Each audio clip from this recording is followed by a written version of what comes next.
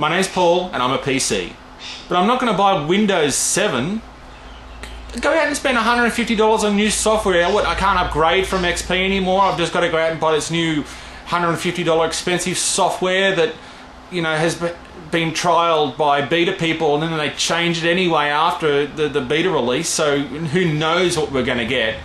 Microsoft's got no you know, like, okay, let's try it out first and let's see what people think. No, they're just going to push as hard as you can. This is the release date, go buy it now. You can buy it at 6 AM at this shop, because by the time a week later, people aren't going to want to buy it because we're going to find out what all the bugs are.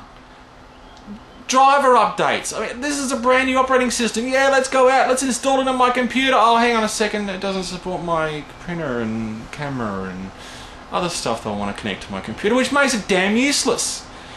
There's no speed improvements. They're not saying that this is a lot faster or anything. They're just saying, you know, that, oh, this window shakes now, and oh, this happy smiley faces.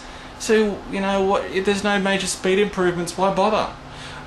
You've got, you know, all these other dramas that are going to come out.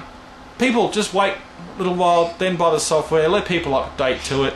Don't rush out and buy this thing. What a waste of money. Catch you all later.